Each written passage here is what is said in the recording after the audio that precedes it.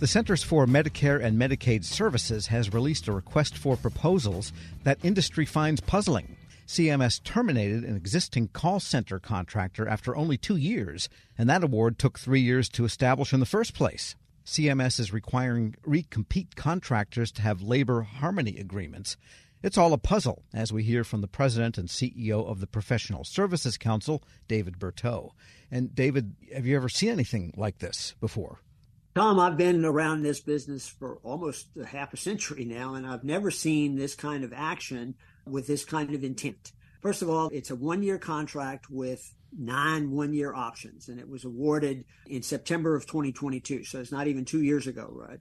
They're not actually terminating the contract. What's really interesting here is assuming the RFP is successful and they're ready to negotiate a new contract, they just will fail to exercise the next option.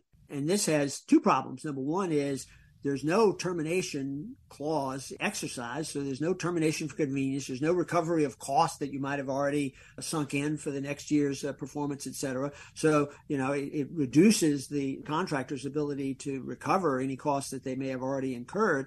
But more importantly, it's done without cause. There's no reason for it other than to insert a labor harmony agreement into the existing work. And a labor harmony agreement is not to be confused with a labor payment agreement where you're using prevailing wages or something, but it implies that there has to be a union in place. It does, actually. And you've touched on something that's really key here. This is a type of contract that's under the service contract agreement. So wages are capped under the SCA. PSC for a long time has been arguing it's time to update those wages. We've got an administration that wants to pay people higher wages, but in order to do that, you actually have to reimburse the contractor for those higher costs. And that means that the government has to actually spend more money on the contract. Well, the Service Contract Act, as it's currently structured, doesn't let you do that. One way around that is with a collective bargaining agreement. So a union is a way to do that, but that's a lousy way to fix what's a universal problem across all government contracting. Yeah, so having a labor harmony agreement means there has to be a labor agreement in the first place with a no-strike clause. Well, the RFP is both inconsistent and incompatible with itself in this regard. In one place, the RFP makes it clear that the solicitor, the bidder, should in fact have a labor harmony agreement in place before the contract starts. In another place, the RFP requires that the winning bidder would entertain negotiations with an interested union if they raised it after the contract's in place. Well, you can't have it both ways, Tom. And this kind of ambiguity, I think, shows a level of sloppiness and hurriedness in this solicitation that does not bode well either for a contract in general or for this particular contract. And it's not like open season for Medicare is a trivial matter.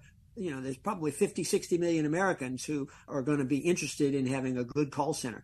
And the current one's working really well. In fact, we've seen a letter from CMS to the Congress, which indicates that current performance is 95% excellent rating. I don't know about you, Tom, but I don't have any call center that I deal with that I would give them a 95% excellent rating. Right. This is a customer experience type of situation that CMS is finding itself in. Exactly. And you want this to be as satisfactory a performance as you can. People all across America depend upon a knowledgeable, capable person at the other end of the line when they call. They expect good service. And by and large, they've been getting it. We're speaking with David Berteau, President and CEO of the Professional Services Council. Is this the type of situation if another company were to come in and win that recompete, that it's likely the same people actually manning the call centers? They would just have a new employer. That happens too. That's a very important question, Tom. And as you know, this administration has put out a rule that was issued back a couple of administrations ago and then reversed in the intervening administration, now back again, which gives the new contractor the first right of refusal to hire the employees of the losing contractor. Well, this is a flawed approach in 2 ways. Number one is it assumes that the employees actually are sort of the government employees and we're just paying them through the contractor.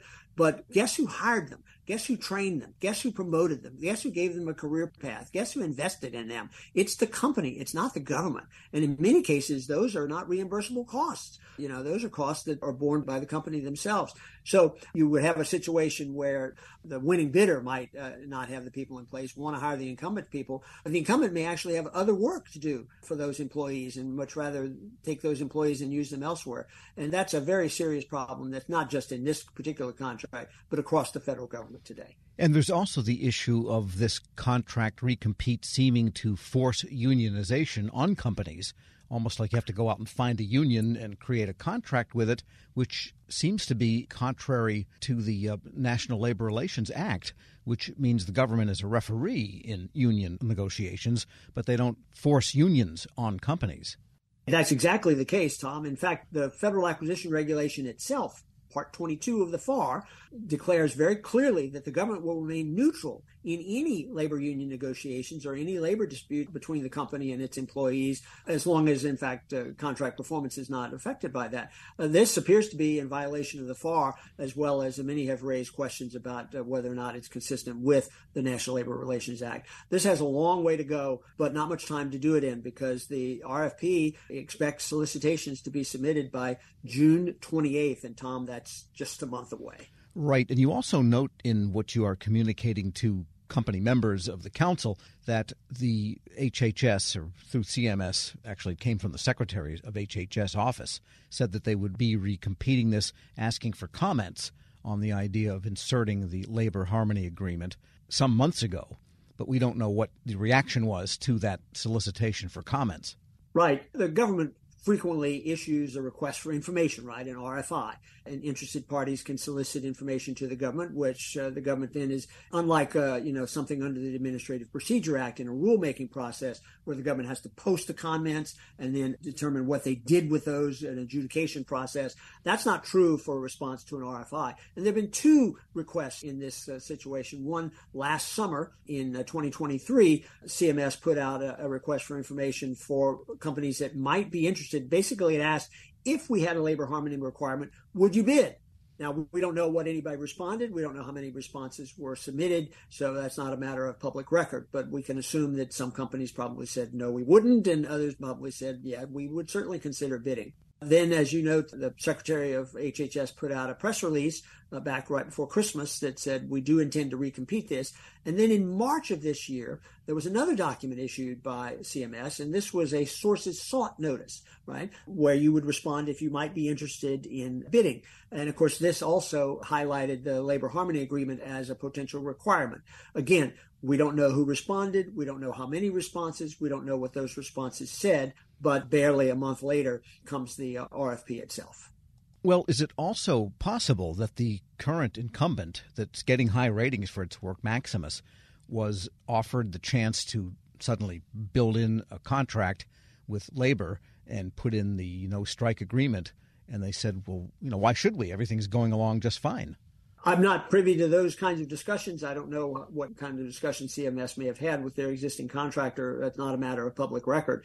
But, the government certainly could have that as an option. But I would note that given how long it takes to solicit, evaluate, and award contracts of this magnitude and complexity, it's not in the government's interest to create uncertainty in that regard, and particularly to create uncertainty when there's no visible problem that you're trying to solve in that regard. And that's what makes this kind of an unprecedented move, because we haven't seen, this is not really about call centers. It's not really about Medicare. This is really about government contracting across the board. If you don't have the stability of being able to bid and win and perform a contract as it's solicited, and with the government, if they want to make changes, to go through the normal change order process. And if it's a unilateral change by the government, then there would be consideration that the contractor would get in exchange for doing that government desired unilateral change. This is way outside the norm of that kind of behavior. And that's the fundamental premise on which government contracting rests. It's the fundamental premise on which companies bid